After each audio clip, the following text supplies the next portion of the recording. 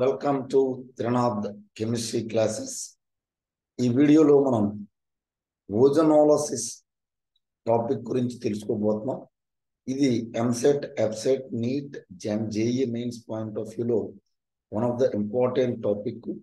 So ఇది intermediate first year కెమిస్ట్రీలోని alkenes topic నుంచి వస్తుంది. Intermediate first year కెమిస్ట్రీలోని alkenes topic లోని, అదేవిధంగా సెకండ్ ఇయర్ కెమిస్ట్రీలో ఆల్డిహైడ్స్ అండ్ కీటోన్స్ టాపిక్ లోనే వస్తుంది. సో అసలు ఓజోనాలిసిస్ అంటే ఏంటి, ఆ ఓజోనాలిసిస్ ద్వారా ఓజోనాలిసిస్ టాపిక్ నుండి బిట్స్ ఎలా వస్తాయి అన్నది ఈ వీడియోలో చూడబోతున్నాం. Thank you for watching Trinath chemistry classes. Please like the video, share and subscribe the channel. So ozonolysis, what is ozonolysis? When alkenes are treated with ozone, when alkenes are treated with ozone,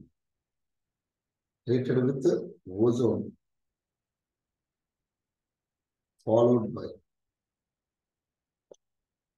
ozone forms ozonides,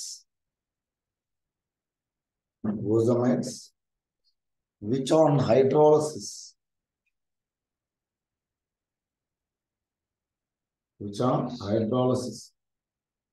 gives aldehydes and ketones. This reaction we are calling it as the ozonolysis. When alkenes are treated with ozone, initially forms ozonides, which on hydrolysis gives aldehydes and ketones. This reaction we are calling it as the ozonolysis. So what is happening here? So when alkenes, for example, alkenes I am representing like this, are which on reaction with ozone initially forms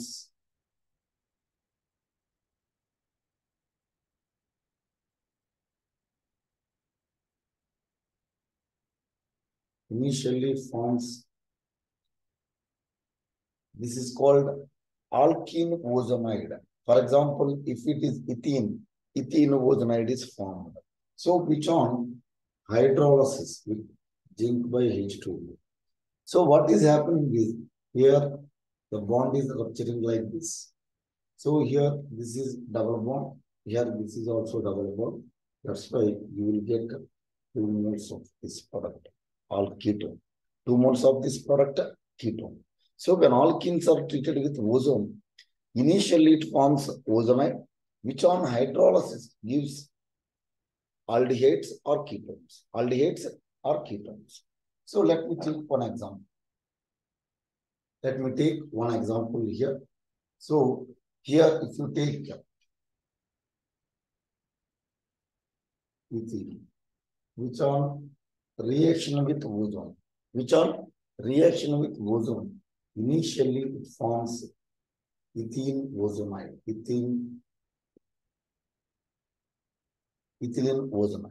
So which on hydrolysis.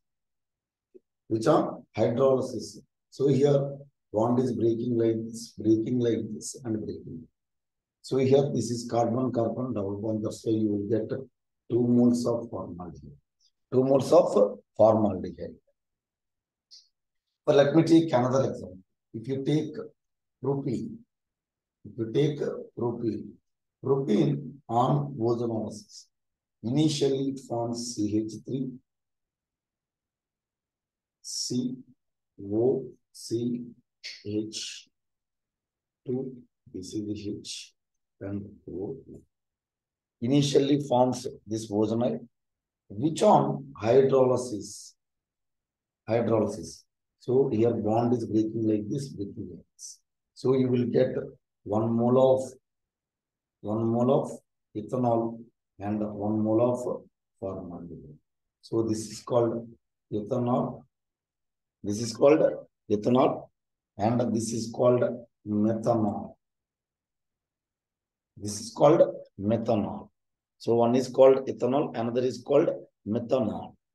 So here, when alkenes are treated with ozone, initially they forms ozonide, which on hydrolysis gives aldehydes and ketones. Aldehydes and ketones. This reaction, we are calling it as the ozonolysis. We are calling it as the ozonolysis. We are calling it as the ozonolysis. So let me take one more example. So if you take 2-butene, CH3, CH, CH. So which on reaction with ozone? Which on reaction with ozone? Initially it forms ozonide, CH3, CH, O, CH, CH3. This is butene ozonide, this is butene ozonide. So which on hydrolysis? Which on hydrolysis? So the product formed is 2 moles of CH3, CH. So 2 moles of ethanol. Yeah, that is acetaldehyde is formed. 2 moles of ethanol. Acetaldehyde is 2 moles of ethanol. Acetaldehyde is formed. So this reaction we are calling it as the ozonolysis. We are calling it as the ozonolysis. So in any objective exam, the question may be asked like this. So when butene is treated with, when 2-butene, so whatever I have written on the blackboard, 2-butene is treated with ozone, followed by hydrolysis, gives, when butene is treated with ozone, followed by hydrolysis, gives respectively. So what are the products? 2 moles of ethanol, 2 moles of ethanol. Right? So question may be asked, one of the option is, question will be asked like this. When 2-butene is treated with ozone, followed by hydrolysis, gives respectively. A products ఇస్తుంది? ఒక 2-butene, ఒక alkyne ఇచ్చి దాన్ని కనుక ozonolysis చేస్తే, ozonolysis followed by hydrolysis చేస్తే కనుక ఏ products వస్తాయి అన్నటువంటిది ఇది. సో మనకి ఇక్కడ ఒక సింప్లిఫైడ్ విషయం మనం తెలుసుకోవాల్సింది ఏంటి అంటే కనుక, ఏ ఆల్కీన్ ఇచ్చినా సరే ప్రొడక్ట్ రాసే పద్ధతి ఇంకా ఈజీ పద్ధతి ఏంటంటే కనుక, ఇచ్చిన ఆల్కీన్ ఫర్ ఎగ్జాంపుల్ 2-butene ఇచ్చాడు. సో 2-butene స్ట్రక్చర్ గీయండి. So CH3, CH, double bond CH, CH. So ఇప్పుడు ఇక్కడ మనం చేయవలసింది ఏంటంటే కనుక, ఆ డబుల్ బాండ్ ఉన్నటువంటి కార్బన్ ఐడెంటిఫై చేయండి, కార్బన్ చేయండి. సో ఇక్కడ ఈ డబుల్ బాండ్ ఉన్నటువంటి ఈ 2 కార్బన్నే కనుక తీసుకుంటే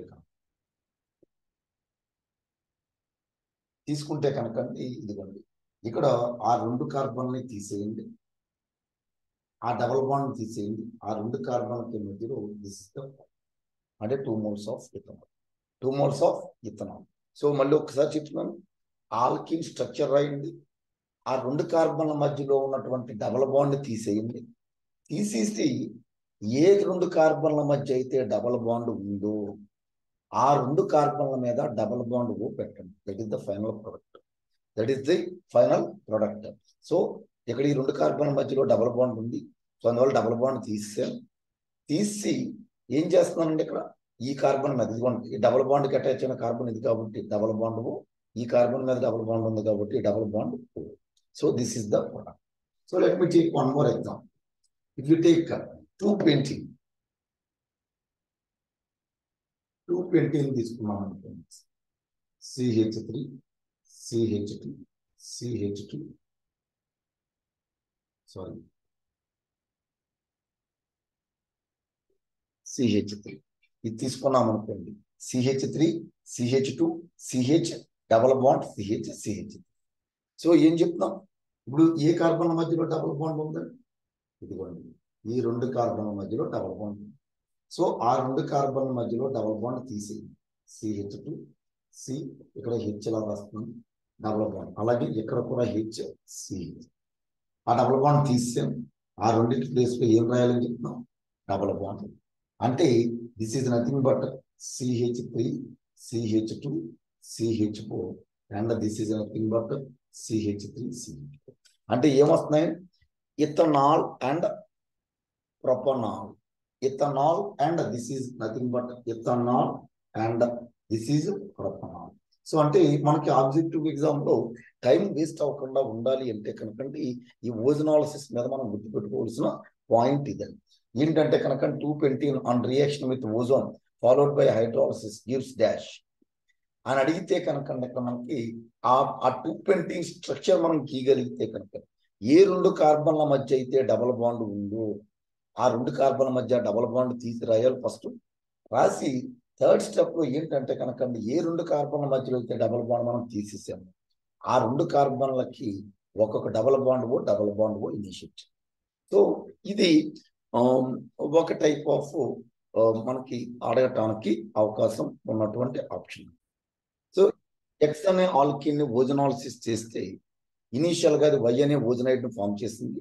ఈ ఓజోనైడ్ ని హైడ్రాలసిస్ చేస్తే కనుకండి మనకి ఏమొచ్చిందని చెప్తున్నాడండి ఇక్కడ acetaldehyde and acetone, that is ethanol and ప్రొపనోన్ form అయినాయి అనుకోండి. ఏంటి IUPAC name of the alkyne అని అడిగాడు అనుకోండి. ఏంటి ఎలా రాయాలి ఇక్కడ ప్రోడక్ట్ రాసేటప్పుడు అంటే కనుక so first double bond H అదే విధంగా డబల్ బాండ్ హెచ్ ఇక్కడ CH3 CH. సో ఇక్కడ ఆల్కీన్స్ రాశాను. ఇప్పుడు ఇది డబల్ బాండ్ ఏ కార్బన్ మీద ఉంది? ఇక్కడ ఉంది ఉన్నది. అలాగే రెండో దాంట్లో ఇక్కడ. ఇప్పుడు ఈ డబల్ బాండ్ ఉన్నటువంటి దాన్ని తీసేసి ఆ రెండు కార్బన్ల మధ్యలో CH3 CH ఆ రెండు కార్బన్ల మధ్యలో మీరు ఒక డబల్ బాండ్ ఎలా ప్లేస్ చేస్తే that is the required alkene. So అంటే ఇప్పుడు దీనికి ఐయుపెక్ నేమ్ ఏమవుతుంది అంటే కనుక 1 2 3 4 అంటే 2 methyl 2 butene. సో ఒక ఆల్కిన్ ని ఓజోనాలిసిస్ చేసి తర్వాత ఫర్దర్ గా హైడ్రాలసిస్ చేస్తే కనుకండి ఏమొచ్చిందని చెప్తున్నామండి ఇక్కడ ఇథనాల్ అండ్ ప్రొపనోన్ వచ్చింది. So IUPAC name of the alkene ఏంటని అడిగితే కనుక ఇక్కడ మనకి ఏం చేయమని చెప్తున్నాం? ఆ రెండు ప్రొడక్ట్స్ ని కనుక మనం రాసి వాటి మధ్యలో డబల్ బాండ్ ఈ విధంగా వచ్చేటట్టు చేస్తే కనుకండి ఆ డబల్ బాండ్ వాళ్ళు తీసేయగా రాసిన ప్రొడక్టే మనకి ఫైనల్ ఆల్కిన్ అవుతుంది. So let me take one more example. So X అనే ఆల్కిన్ ని ఓజోనాలిసిస్ ఫాలోడ్ బై హైడ్రాలసిస్ చేస్తే కనుక కనుకండి అంటే X alkene ozonolysis followed by hydrolysis చేస్తే కనుకండి ఫర్ ఎగ్జాంపుల్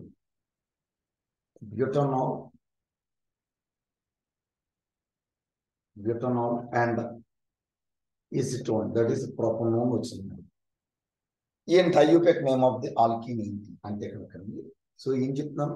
ఫస్ట్ ఇచ్చిన రెండు ఆల్కిన్స్ ని లేదా రెండు ప్రొడక్ట్స్ ని ఎలా రాసుకోండి. ఇదిగోండి ఈ CH1 ఎలా రాసాము? C double bond OH. So this is aldehyde. Another one is so here this is the C double bond O. So what is the product? What are the side alkyl groups? CH3 CH. ఇప్పుడు తర్వాత ఏం చెప్తున్నాను నేను ఇక్కడ ఏమంటున్నామంటే ఈ double bond ఓల్ని తీసేయండి. తీసేసి ఆ రెండింటి మధ్యలో ఏం పెట్టమంటున్నాం? CH2 CH double bond CH3 CH. అంటే ఇప్పుడు ఇక్కడ ఏమవుతుంది? 1 2 3 4 5 6 అంటే ఇది ఏంటండి? ఇది 2 methyl 2 1 6 అంటే 8C. So this is regarding ozonolysis. అంటే ఓజోనాలిసిస్ గురించి కనుక మనకి రెండు రకాలుగా బిట్లు రావచ్చు. సో మనకి ఇక్కడ ఇంకొక పాయింట్ మనం గుర్తుపెట్టుకోవాల్సింది ఏంటంటే కనుక ఆల్కీన్ ని ఓజోన్ తో రియాక్ట్ చెందినప్పుడు ఇక్కడ ఎలక్ట్రోఫిలిక్ ఎడిషన్ జరుగుతుంది. ఏ రియాక్షన్ జరుగుతుంది? ఇది ఎలక్ట్రోఫిలిక్ ఎడిషన్ జరిగి మనకి ఏమొస్తుంది? సో ఎలక్ట్రోఫిలిక్ ఎడిషన్ జరిగి ఓజోనైడ్ ఫామ్ అవుతుందండి. ఏం ఫామ్ అవుతుందండి? ఓజోనైడ్ ఫామ్ అవుతుంది. సో ఇక్కడ అబ్జర్వ్ చేయాల్సిన పాయింట్ ఏంటంటే కనుక కార్బన్కి ఉన్నటువంటి బాండ్ కంప్లీట్ గా బ్రేక్ అయిపోతుందండి ఆ ఓజోనైడ్ ఫామ్ అయ్యేటప్పుడు, right? So which on further hydrolysis gives 2 moles of aldehydes or ketones, right? So అదే ఓజోనాలిసిస్ రియాక్షన్ కనుక ఆల్కైన్స్ తో కనుక తీసుకుంటే అవి కూడా ఓజోనైడ్ ని ఫామ్ చేస్తాయి. బట్ అక్కడ కార్బన్కి మధ్యలో సింగిల్ బాండ్ ఎగ్జిస్ట్ అవుతుంది. కార్బన్కి మధ్యలో ఏ బాండ్ ఎగ్జిస్ట్ అవుతుందంటే అక్కడ సింగిల్ బాండ్ ఎగ్జిస్ట్ అవుతుంది, right? So reaction of ozone with alkyne and ఆల్కైన్ difference ఏంటంటే కనుకండి, ఇది ఫస్ట్ సిమిలారిటీ ఏంటంటే ఇది ఓజోనైడ్ ఫామ్ చేస్తుంది, ఇది ఓజోనైడ్ ఫామ్ చేస్తుంది. సో ఈ ప్రొడక్ట్స్ హైడ్రాలిసిస్ చేస్తే ఇవి ఆల్డిహైడ్స్ లేదా కీటోన్స్ ఫామ్ చేస్తాయి. అదే ఇవైతే కనుక ఇవి కూడా ఆల్డిహైడ్స్ కీటోన్స్ కానీ డైఆల్డిహైడ్స్ లేదా డైకీటోన్స్ ని ఫామ్ చేస్తున్నాయి. బట్ డిఫరెన్స్ ఏంటంటే కనుక ఇక్కడ ఒకటి కార్బన్కి మధ్యలో అసలు బాండ్ ఉండదు. అదే ఇక్కడైతే కనుక కార్బన్కి మధ్యలో సిగ్మా బాండ్ ఉంటుందండి. సో మనకి వీటిని హైడ్రాలసిస్ చేస్తే కనుకండి ఆల్డిహైడ్స్ లేదా కీటోన్స్ ని ఫామ్ చేస్తే ఇవైతే కనుకండి డయాల్స్ అంటే డై ఆల్డిహైడ్స్ కానీ లేదా డయోన్స్ ఆ రెండు కీటోన్స్ గ్రూప్ ఉన్నటువంటి ప్రొడక్ట్స్ కానీ ఫామ్ చేస్తాయి. రైట్? సో ఇది the difference between the aldehydes and alkenes and alkynes. ఆ ఓజోనాలిసిస్ రియాక్షన్స్ లో ఆల్కైన్స్ కి తేడా తీసుకుంటే కనుక ఇది. So thank you for watching Trinath chemistry classes. Please like the video, share and subscribe the channel.